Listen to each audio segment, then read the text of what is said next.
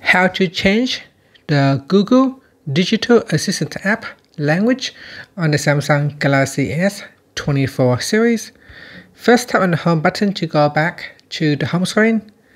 Then swipe down at the top and tap on the settings icon. Next, in the settings page, we scroll down and then tap on apps. After that, tap on choose default apps. Now tap on Digital Assistant app and make sure you choose Google. So if it's set to Firefox, then make sure you select Google, then tap on OK.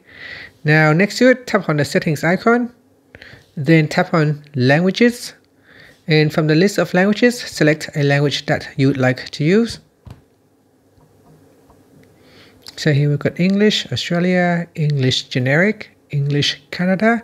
So let's select English generic and then tap on change primary to English generic, English Australia. So I'm going to select English generic and then tap on the back key.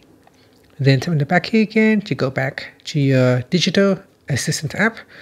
Tap on the home button to go back to the home screen. Thank you for watching this video. Please like and subscribe to my channel for more videos.